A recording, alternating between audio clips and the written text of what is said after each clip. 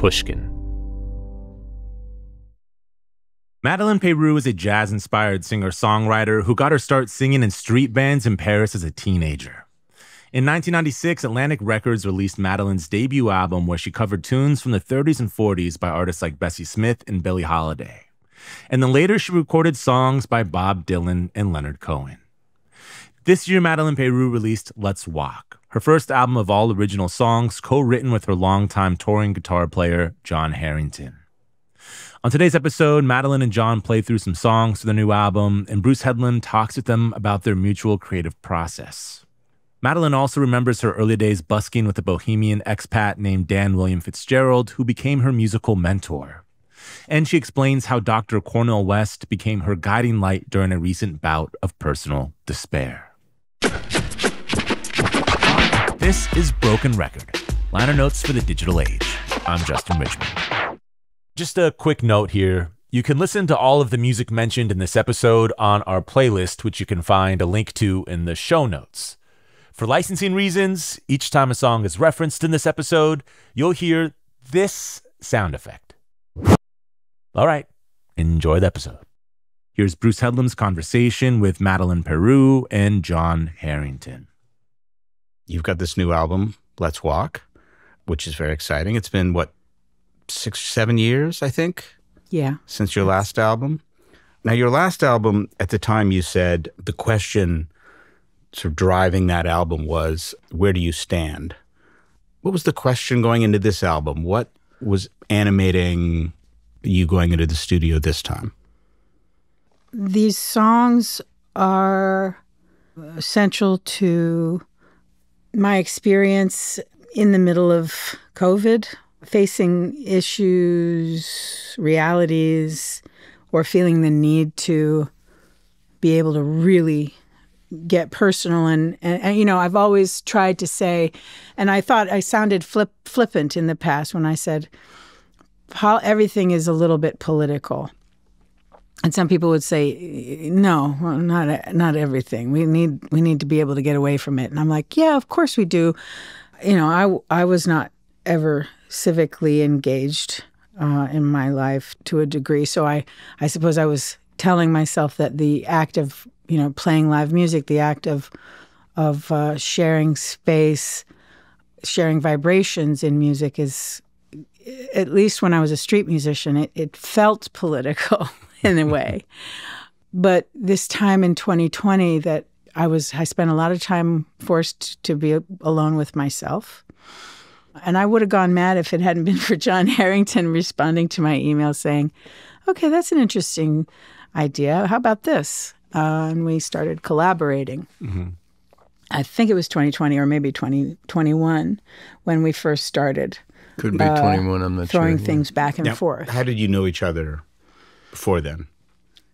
Well, we've been playing music together. I pay him to hang out with me. I've been working for Maddie for at least 15 years. We think maybe more like 17 years. Okay, well, that's what I thought. I was a little surprised just when you in her said band on the road. When I reached, okay. Yeah.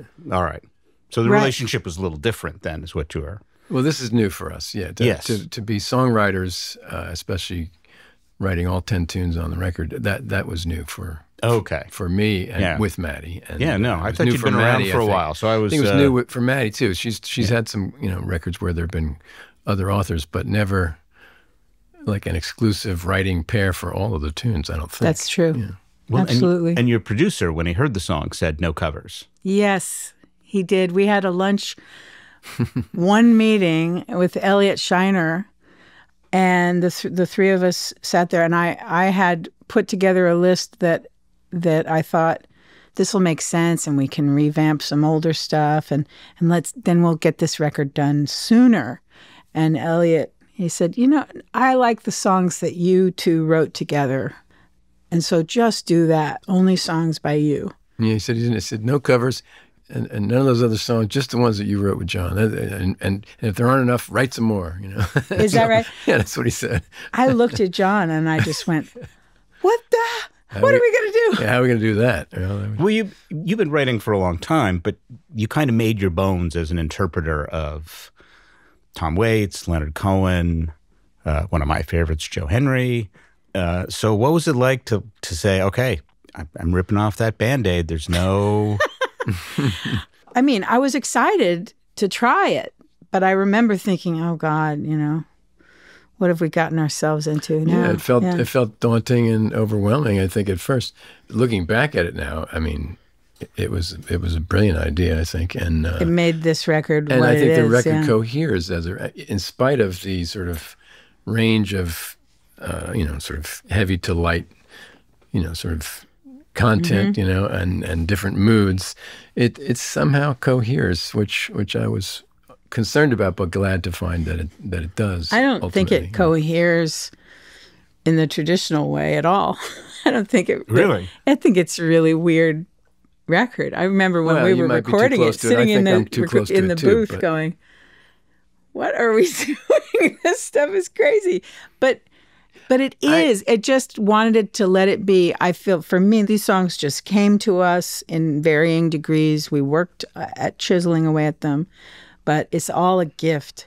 And the real mandate for me was to make sure that it's something that I really care about. Even the mosquito song was something I really care about. I was going to say that there are ways that it coheres for me, and that's the one I think that's the most critical, that these are the most personal collection of songs, I think, that you've ever put on a single record together, and that's a big part of it. But I think sonically, thanks to Elliot, it coheres, and thanks to the musicians being all basically the same team, guys who've been on the road with you, and everybody who was in the studio together. That's true. A background vocal section that was the same on the 4 or 5 songs that have backgrounds. I don't know. And so sonically, I think it holds up that way too.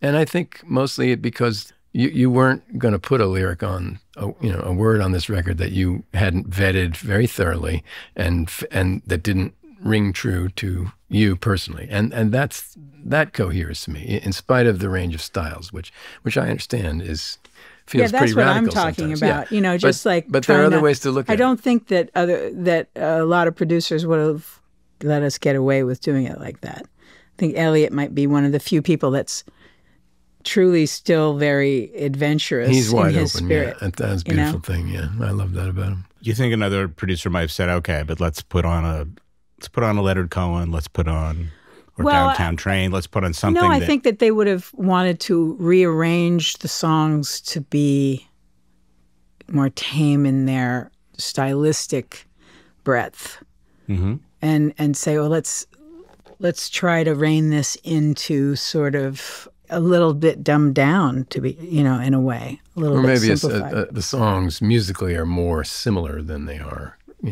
far-ranging.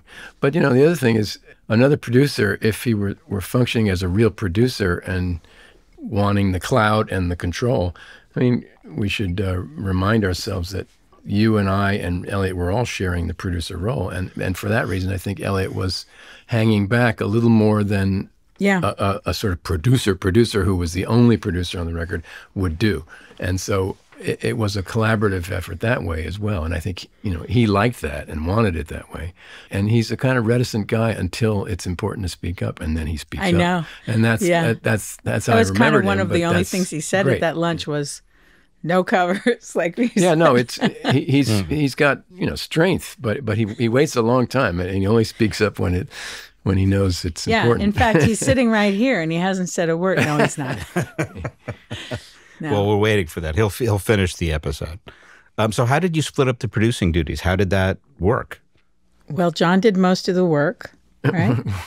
No. Well, producing is a funny term. I don't know. And there's so much overlap nowadays in the way most people put a record together.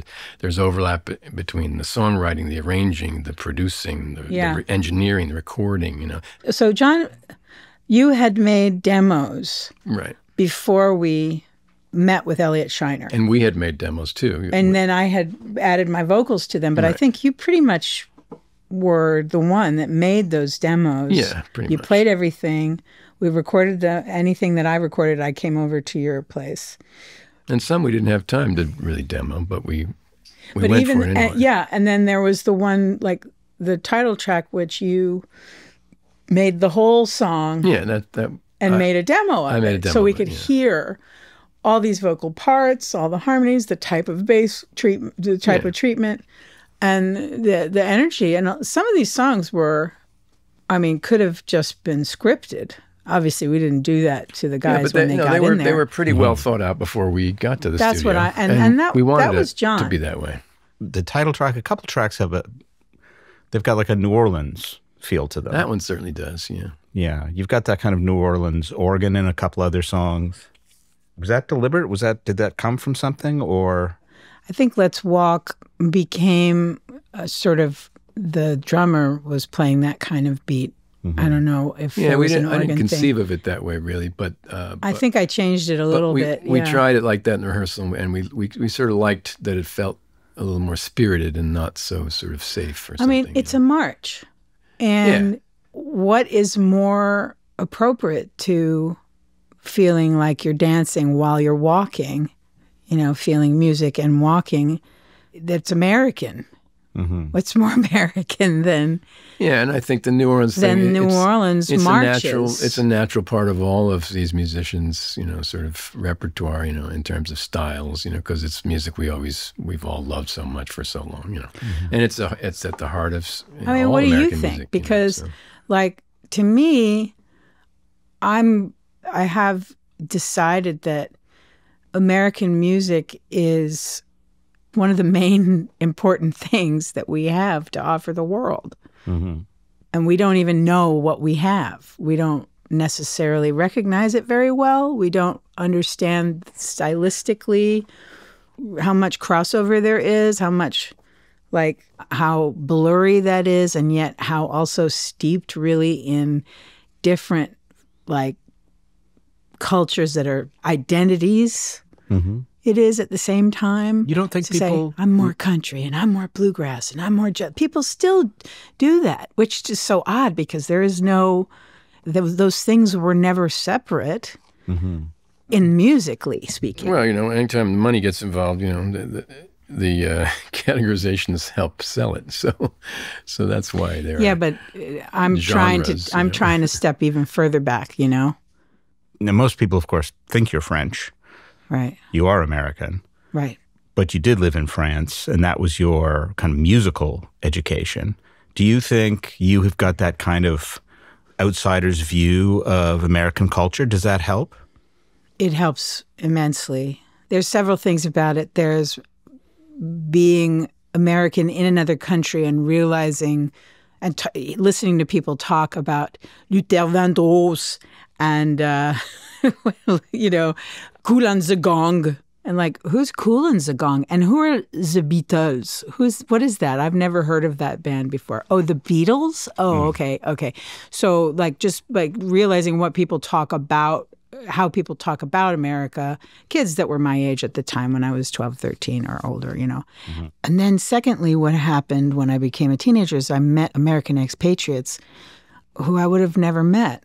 That's something that Dan Fitzgerald said. He was from Kingston, New York, so upstate New York, but he used to hang out in the Bowery, and I used to take the train over to Canal Street and Broadway. I would have been in New York City at the same time as him, but I was a young, maybe adolescent or teenage white girl from South Brooklyn, and he would have been a middle-aged black man from Kingston. We would have never spoken to each other, even though we might have had all of these cultural affinities that were hard to find. But because we saw each other in Paris, we became, like family eventually. And of course, it changed my life to be there because of that. So it was interesting. It's one thing to try to, it's very hard to try to understand another culture. I mean, I lived in France for a long time. My mother has lived there ever since 1987. She's still learning, and we're still talking about attitudes and different types of sayings that you might have to describe something. And just today, she said there's a French saying, women talk about French men, they say, they're only interested until they have killed the beast. Wow. That's the literal translation of they catch you. A woman is, the wildness has to be beaten out of you. You have to be tamed, I think, is what it's kind of saying. And then they're interested and they'll move on to other things. But I'll try that on my wife. I don't suggest it. Yeah, is she American? She's American. I'm not an American. She is an American, and I don't think I would survive that conversation. I think there would be some killing, but it wouldn't be her.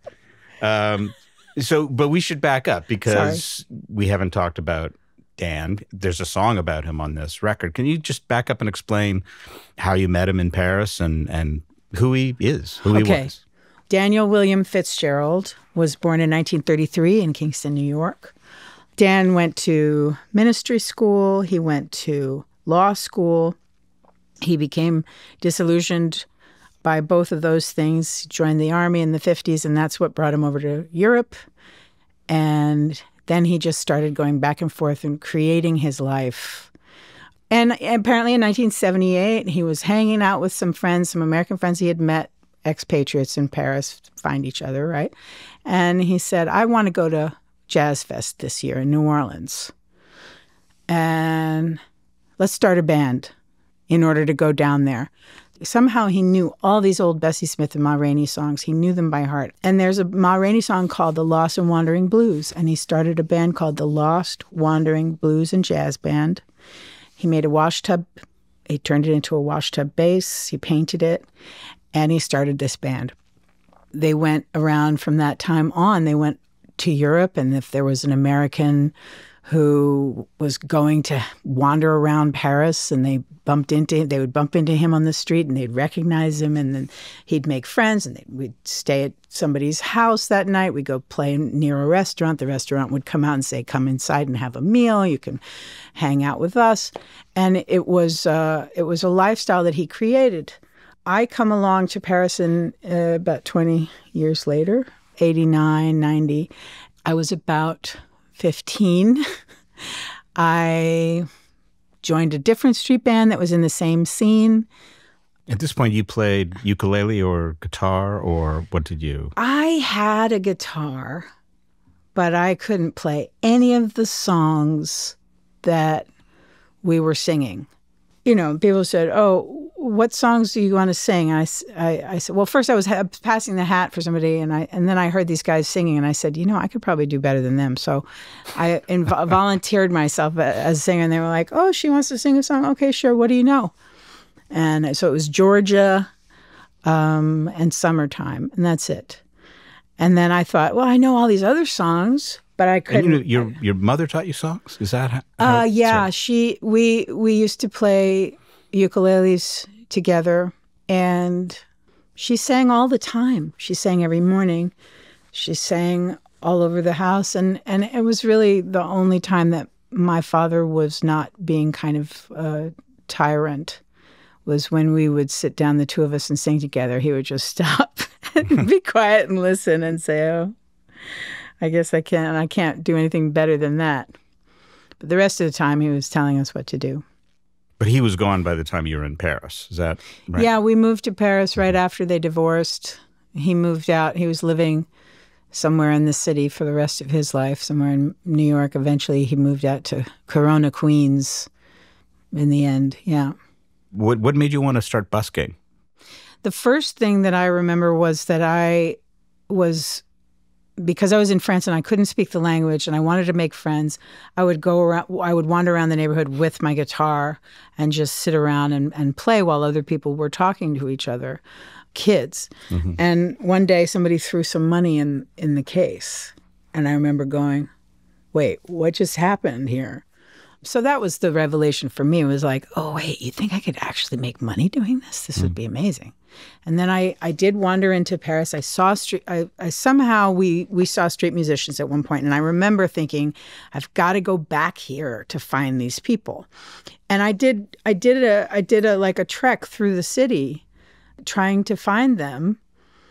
And that's when I saw Danny's band, and I didn't speak to him that day.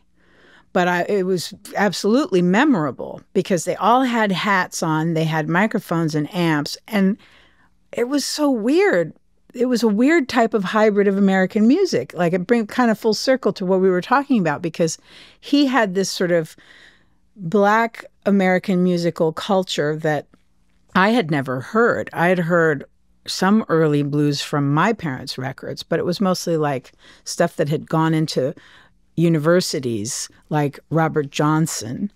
Like there was a certain group of Black artists that were part of the folk movement.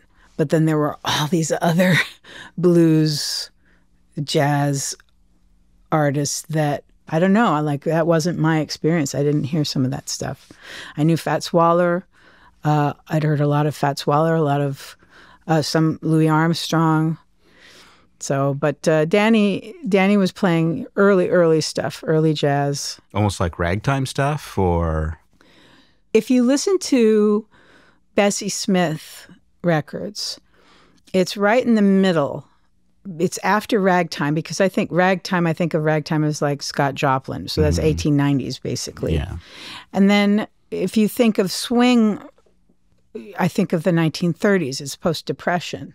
But then there's this period up through the 20s where even the rhythm is like not absolutely, sort of the approach to how the shuffle feels is sort of like still in between those two spaces. It's not completely laid back yet, but you kind of feel it's starting to lay back. What Billie Holiday's first recording when she was 16 was in the 30s, and you can hear that the dance bands are now starting to like do that thing where I suppose the Great Migration is influencing that too, right? Because you have country blues becoming urbanized. And if you listen to Bessie Smith, like Ma Rainey is really country. You don't have a lot of harmonic changes. Really is sort of in a folky world. It's a folk thing. But with Bessie, you've got piano players and guitar players, and they're playing all these passing chords, and there's like diminished chords and weird like little changes in tempo and these verses that never repeat, or these sections that never repeat that are quite complicated. And I believe that that's more of like because of the urban influence, where they go to the cities and you're hearing a lot more different kinds of music. What grabbed you about that music? Well, it's harmonically accessible to me. Like it's a pop, dance type of music with some more complexity to it, but not to the point where it's ethereal and atonal yet. It hasn't really crossed over. So for me to learn music, to learn chords, because I was so fascinated by hearing like, some cool song like Across the Universe from the Beatles. Like I remember thinking like, how are you supposed to play that on a ukulele? This is really hard. That was my biggest problem, was like, well, where's the harmony coming from? I just don't get it. Well, the key there is you only play the George Harrison songs, because he used to write on ukuleles. Oh, really? Yeah. Well, definitely Here Comes the Sun is like one of the first ones that I was like, yay! Yeah, or something. I think he used to use a... Oh, that's beautiful. And then it doesn't sound like that. He would just play it with the capo, right? When he played it on the guitar. So it'd be in the same... Yeah. I mean, I wasn't that good a ukulele player either. Come on, let's get a ukulele out here right now. No. I heard you when you started guitar, you liked Freddie Green. Was that right? Yeah, right. Because he was in the small group with Billie Holiday and those incredible recordings that they made with Teddy Wilson, Lester Young, Freddie Green, Philly Joe Jones maybe on drums and some of those recordings. I think they made like 100 records, during those 2 years, maybe 2 or 3 years, 39, 40. It was all wartime too. I wonder if it wasn't like FDR grants that made that happen. Those records are absolutely like, they're just so good. We have to take a quick break, and then we'll be back with more from Madeleine Peyroux and Jon Herington. We're back with more from Madeleine Peyroux and Jon Herington. So tell me then, how did you and Dan then connect? You heard him Well, You he liked taught his me a band. lot of this music. I heard him, and then I couldn't find him again because apparently he had a car and he would leave town. I thought that was the most amazing thing ever. He had this big Mercedes that would like just barely fit in the walking street where we were all hanging out in those days. So whenever he came to town, you knew it because he was parked in front of the cafe. But I didn't see him for a couple of months. I joined another band. I sang with them. We actually got a job singing in a club, and apparently I was very badly behaved and I drank because I only had 2 songs to sing per set. So I just sat and drank alcohol the rest of the time. And by the end of the night, they said I wasn't behaving, which I can only imagine was just basically everything looked bad at this point, at that age. I think it was still only 15 or something. And I had dropped, and basically the high school told me, you know, if you ever don't show up anymore, that's it, you're out. So I took the gig and I didn't show up and I just assumed I was out. And then I was out. And then I ran out of money from that gig. And then there was a rainy day. Well, of course, if you're a street musician, you're watching the weather all the time. And it was a rainy day and there was no one anywhere. And I had like, you know, 7 francs or something, which was enough for me to buy half a beer, whatever it was I had. I literally decided at 10 in the morning, well, I'm going to buy a drink with this. So I sat at this bar with this beer and looked out the window and I said, what have I done to myself? And at that moment, I saw Danny across the street standing under a covered walking passageway, just standing there. And I'm just like, what in the world?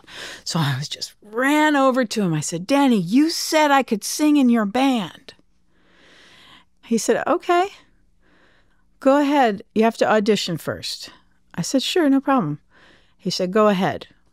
And then I said, what, here, now? And of course, I couldn't play any of these songs on guitar. So I snapped my fingers and I sang Jeepers Creepers right in his face. And he stared me down the entire time. And it was so embarrassing. And I was just nervous, you know. I thought, oh, this is it, you know. And then he was so nice. He just turned to be, he went from like making me dread every minute to just being completely warm and said, okay, you're in the band, but you have to audition for the other guy as well. He's our musical director and he's in Holland and we're going to go there tomorrow. So come back tomorrow and we'll go to Holland. We're going to go to Holland together. And then I didn't have anywhere to stay that night. So I was really... Was your mother not?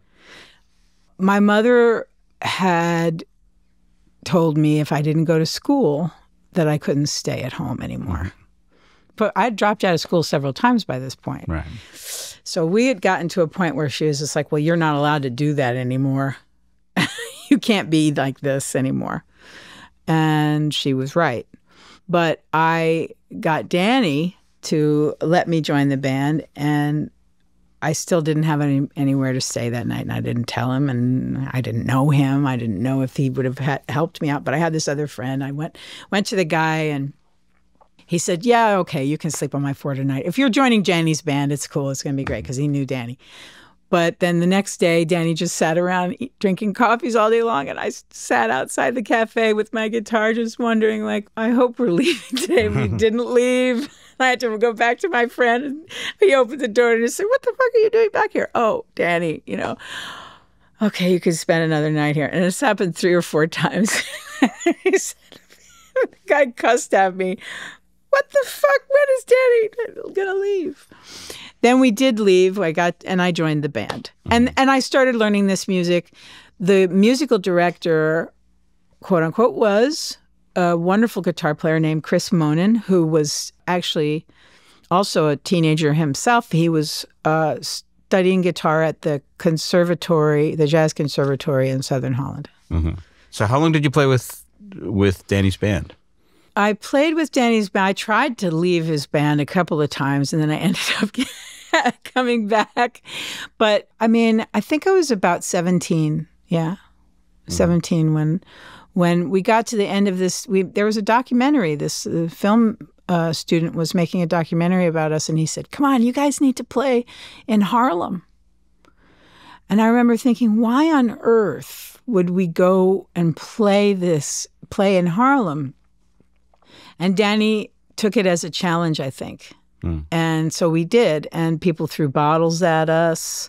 They said, "You better not, set up your amps in front of my house. What are you, crazy?" Which, that was crazy. It was a bad idea. But we ended up finding a place that we could set up, and it was out in this court building there on 125th. Anyway, when the documentary was over, the people that had funded this documentary were suddenly had no money to pay us anything at all.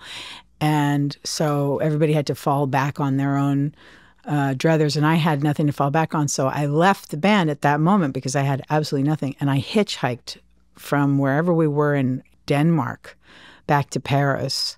So I played in the subway after that and tried to do, like with my guitar, tried to use some of the stuff I had learned being in the band.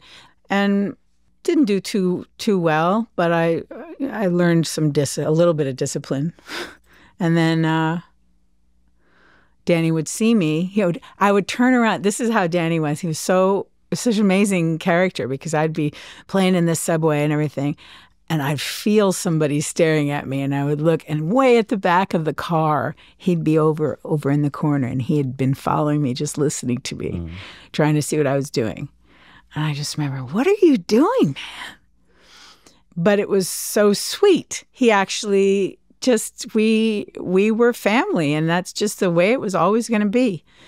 With his potato salads that he'd make these incredibly huge tubs of food for parties, and he would throw parties on his boat. And he had let me live on his boat for a while when I was in the band too. He had a boat outside of the Seine. Were you writing at this point, or were you just performing? I wanted to write songs, and Danny told me I shouldn't do that. I certainly didn't know what I was doing. Basically, my approach to songwriting was like everything else at that time. It was like, close your eyes and make a wish, and see what happens. And I really don't think I could ever figure out writing until this record. I feel like I had a breakthrough because for the first time, I decided before sitting down to finish a project or to write it and say, this is what I'm going to stand by. This is what I believe is the song I want. I decided I need to find out what's already there that's not being said and just try and say it. And if I'm not saying it, if it's not clear, then the job's not finished. You've written lots of songs in the past. How is that different? I suppose in the past, I've always felt like I was looking to discover what the song was, that it was somebody else's song. Now it's mine. Even though it was still me doing it. But I think that COVID, all of the things that matter in the world became so pronounced. And I'm going to borrow Cornel West's verbiage on this. It's the catastrophe that we had to face, just how to deal with catastrophe. Now, I didn't suffer any catastrophe during COVID, but I just, as most of my life, I've witnessed it. Okay. Why don't you do a song now? What do you want to do? Yeah, let's play a song. You want to play Find True Love? Yeah. This is the opening track on the record. Okay. You got it. Just me. Beautiful. A little feedback there right at the end. Yeah. So tell me about writing that song. Do you remember how it started? Yeah, John and I remember very clearly because we worked hard, I think. The title and those three words, Find True Love, were the hardest part of the whole song, which now seems like the most obvious choice. But at the time, I was using the phrase Eat, Pray, Love from the book. Right. Did you think that was going to be the song, or were you like, I'll just fix that later? Yeah, it was the whole song. I mean, you wrote the whole song using with that as the title, but we threw lyrics back and forth quite a lot on that, and And at some point, we chucked it, because it wasn't working with... Yeah. It wasn't necessarily the right thing. I mean, but it was a springboard for you. Yeah. The idea of Eat, way. Pray, Love is very powerful because there are three distinct sounds, three distinct one-syllable words that are actions and nouns and worlds unto themselves. It's great writing. And I read the book and everything, but I wanted the meaning of the song to have its own life. And so I think on some level we knew that it probably wasn't going to survive scrutiny. It was sort of, can you do better than that? And then I was like, well, I'm not as good as, Elizabeth Gilbert on this, so I don't know what to say. No, but sometimes you need that to continue working on it. Just having any words, the blank sheet of paper is the terrifying thing. When you have anything down, then it's editable, Yeah. And so it wasn't a big jump to go from Eat, Pray, Love. Yeah, that was the blank slate. The blank slate it helps. Yeah. One of the obvious word choices that jump out in that song is learn how to die. Just about anybody else would say learn how to fly, learn how to do all these other things, because it's a very joyful song. What brought that on? Well, for me, that's a direct quote from Cornel West, and I'd been listening to Cornel West quite a bit. Now, I don't know who Cornel West might be quoting when he says, in order to learn how to love, you have to learn how to die. But he says it quite a bit in a lot of different contexts. Some of his lectures that he's done and some of his speaking engagements that he's done, but whatever I could find, mostly on YouTube, during that time when, for a good couple of years after George Floyd, but even before that, I was just following him because he had a voice. It was a voice of reason on television. If you needed somebody, if you wanted to hear somebody on television, on the news, speak to you, it was slim pickings for me. Like I felt a direct mirroring of my childhood with my alcoholic father and the violent tyranny in that world, and the escape, or rather the survival of that environment as a child, at playing music with my mother, was like a mirror image for me in 2020 of seeing police brutality and the search for solace, consolation, a path forward, using the tools that I still to this day are the only tools that really I've acquired, which is listening intuitively to poetry and music and trying to be part of that tradition. After this last break, we'll be back with the rest of Madeleine Peyroux and Jon Herington. We're back with the rest of Bruce Headlam's conversation with Madeleine Peyroux and Jon Herington. You said in the past about how particularly love songs are political. Is it because for you it takes you into a kind of a different place in your life, or it's like being relieved of a feeling of tyranny, a feeling of oppression? That's political as well. It's not in a cynical, terrible way, in a very profound way. Yeah. And also just the desire to be heard if you need help, or to feel like you could be heard, if you're going to need help, because something is going to come down the pike at you and you're going to need to survive that. And it's just a technique that I think a lot of kids of alcoholic parents are aware of, that was part of their way of growing up. But I think when I hear somebody like Cornel West turn around and say, we need to talk about justice is what love looks like in public, and tenderness is love in private. And it's like, yeah, these are not, radical ideas. They're loving ideas. They might be radical in a sort of Christian way, but I don't think you have to be Christian, because I'm not going to go for it that way. I needed to say the words, the gospel of Jesus in the song, and that was an interesting moment because I wanted to talk about the message without the religion. And I'm not sure if that's even possible for some people to grasp. Well, I'm interested what the feeling you get from Cornel West, which is someone saying, true, sometimes messy things out loud. This is a stretch, is that the same feeling you got listening to those great old records you love so much, like Ma Rainey and Billie Holiday? Is it the same kind of truth-telling in a way?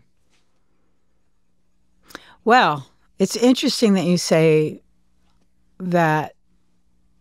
A very interesting question, because it's definitely still taboo right now to open the discussion on violence within a relationship, within a romantic relationship. And it can ruin the feminist message that, for example, Billie Holiday or Bessie Smith or Ma Rainey would have when they sing about having a man that mistreats them. Mm-hmm. And how much they still love him. But, that's the point. I mean, love is messy. We are human. Nobody ever says, I'm always right and they're always wrong, unless you're not really looking at finding the truth, because you've got to listen to more than one perspective to find the truth. Mm-hmm. Even if you don't want to agree with it, you have to be aware that it's there. Mm-hmm. Your sort of breakthrough album was Careless Love. There's a reason it's called Careless. Yeah. Yeah. Yeah, that was the W.C. Handy song. When Bessie Smith recording was the one that influenced me. And then I met Odetta, and she was singing it in her own way with her different lyrics and discussing the meaning of that song. And we perform it all the time. And it's definitely been 100 years now, I think. Tell me about How I Wish on this record. So How I Wish, I think that's a song that I chiseled at. Like, it felt like maybe what sculptors do when they see a shape inside of another shape and they remove what's in the way of that. And I feel like that was my job, especially with the lyrics. Okay. Let me ask you first then, what was in the way? I had to accept that I wanted to be able to say something to somebody that didn't know me or anything about me or anybody else. I wanted it to be a blank slate starting point, but a direct conversation. A lot of my songs tend to be like that. I'm talking to somebody. Do you always have somebody in mind when you're... No, I don't think so. And did you on this one? I'm probably talking to myself. Okay, well, that's fair enough. making somebody else suffer the conversation, the monologue. Yeah. Is that one of the ones you wanted to play? Very much, yeah. Sure. Great song. Okay, please. You may have to upgrade your opinion of your songwriting soon, I think. That's a great song. Thank you. I loved everything you were doing on the low strings, on the accompaniment. That was very Freddie Green, I thought. Using that D string. Yeah, actually, John arranged it with a different tuning for the record. You did a low. You got the low D in there, and it was low D. Beautiful arranging, and I'm glad that it turned out to be a beautiful arrangement, because I remember John telling me, "What are you doing?" I was like, "There's something wrong. There's something missing. Don't change it. It was good." No, this was one that needed very little, and we were. I forget. You were working on it for quite a while. Well, you were working on the lyrics for quite a while. He was trying to teach me how to play the song, and he said, "Well, you wrote it." I said, "No, I didn't do that." You would send stuff like, because you were working for quite a long time on the lyric, you would send newer versions, with different lyrics, so I could hear them.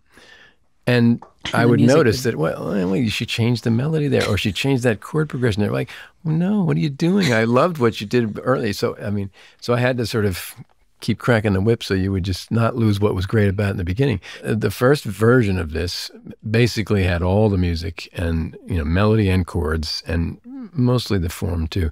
And there's no single version of a song in any former incarnation that was just yours alone or just mine alone that was better than the collaboration turned out to be. So in all cases, the collaboration, I think, helped. And I find that's almost always true.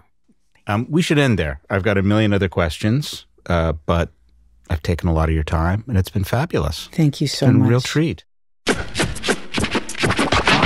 Thanks again to Madeleine Peyroux and Jon Herington for talking about the making of their new album, Let's Walk. You can hear it along with other songs from Madeline on a playlist at brokenrecordpodcast.com. You can follow us on Twitter at Broken Record. Broken Record is produced and edited by Leah Rose with marketing help from Eric Sandler and Jordan McMillan. Our engineer is Ben Tolliday. Broken Record is a production of Pushkin Industries. And if you like this show, please remember to share, rate, and review us on your podcast app. Our theme music's by Kenny Beats. I'm Justin Richmond.